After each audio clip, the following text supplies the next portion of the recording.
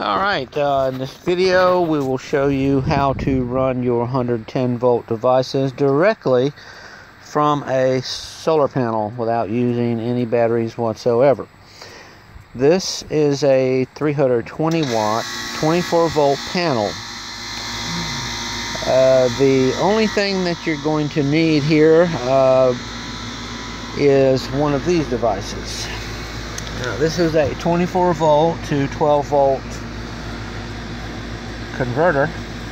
Basically, it will take your solar output and convert it directly to a filtered and regulated 12.5 volts. So in essence, what we have here is a solar panel supplying power to this regulator, which in turn powers an inverter and then powers your devices. In this case, I have a 480 watt inverter. I'm running a inductive fan here, as you can see, running great. The blades are actually spinning very fast. The 60 cycle hertz camera is not showing the full spin. And this is how you run everything directly without batteries. So I can run everything all day long. As you can tell, it's overcast. We've got a little overcast, yet I'm still producing lots of electricity for the inverter. It's only pulling what, 49 watts right now.